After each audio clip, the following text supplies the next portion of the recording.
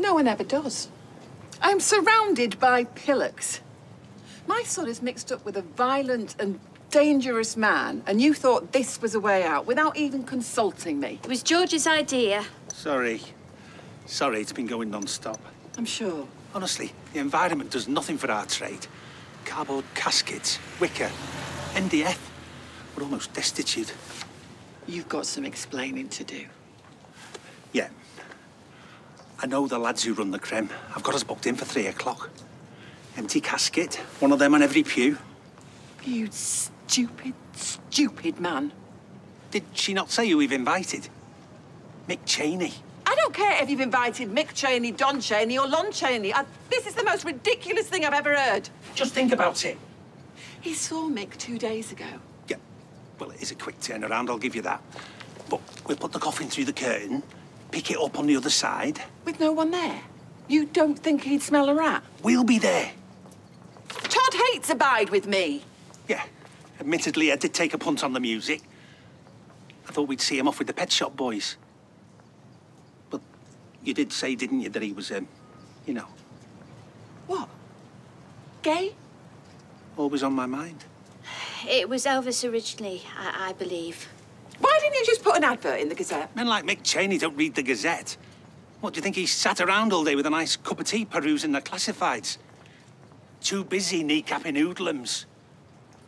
I buried his brother. So I had Mick's number in my phone. And what if he doesn't show? Then I've wasted my time. And money? Ah, no, because we got a great deal on the printing. Bob Critchlow, Teal Road's industrial estate. I went to school with him, and his... All right, enough! Mick. So? It's true? Oh, I had so much before.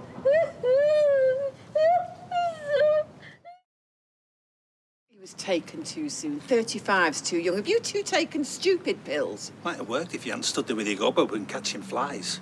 From the first letter of St. Paul to the Corinthians, I will tell you something that has been a mystery, that we are not going to die, but we shall all be changed.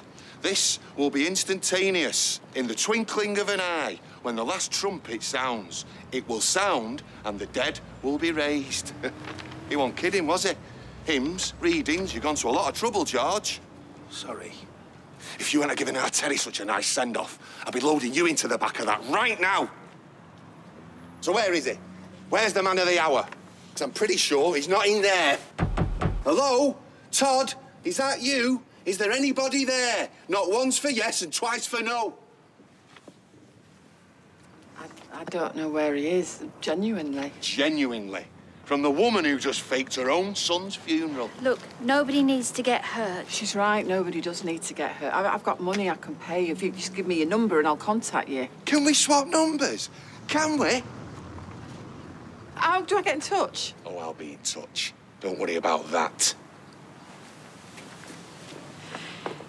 Are you all right, Eileen? Do I look all right? And not a word about Todd or this stupid fake funeral to anyone. Do I make myself clear?